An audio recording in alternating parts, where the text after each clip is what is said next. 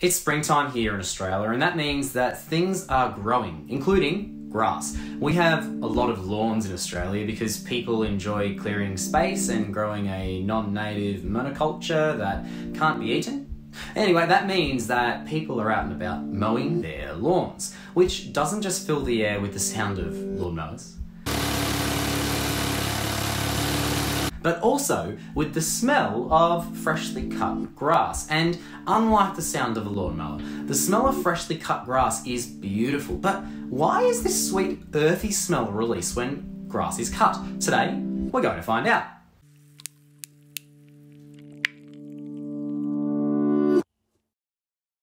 It turns out that many plants produce a cocktail of chemicals when injured or damaged in some way. There are chemicals that are tasked with promoting a closing of the wounds, or where the plant is damaged, chemicals that act as an antibiotic to try and reduce the risk of bacterial infection, and chemicals to ward off fungal infection. But that's not all. All of these chemicals are, by the way, referred to as green leaf volatiles, and some of the molecules are small enough to become airborne and be sensed by us. There are molecules that are released that aim to send signals for defense, and this, I think, is super interesting.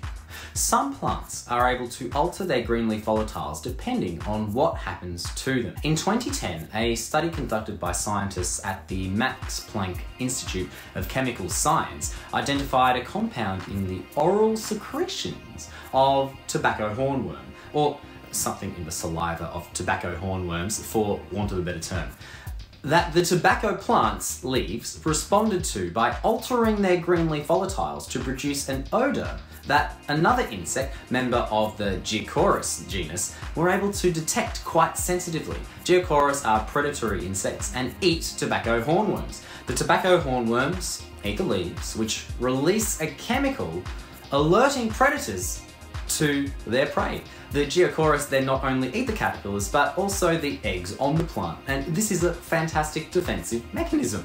But plants can also use green leaf volatiles for communication. Yes, there are plants that can detect and respond to the green leaf volatiles and get their own defensive strategies ready. This may take different forms, including drawing energy and sugars down from the tips and flowers of a plant and down towards the roots, to preserve it to spend it later. Plants can tell other plants to preserve energy because something's happening. That's pretty cool. But why does all of this smell good to us? Why does the smell of grass smell so strong? Humans don't eat grass. Is the grass inviting us to eat it? Don't eat grass, it'll destroy your teeth. It contains silica. It's not good for you.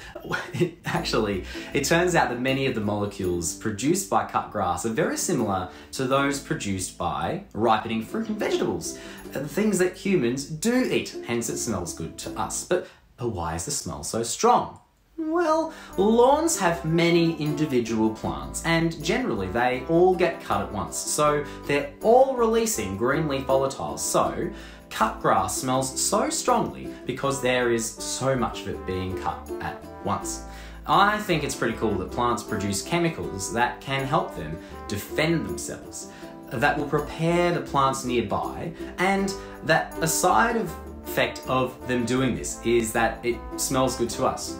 I just think it's cool. If you'd like to dive a little deeper into this topic, feel free to check out the resources I used in the description below. And I'd also love to hear your thoughts in the comments below. If you enjoyed this video, feel free to give it a like.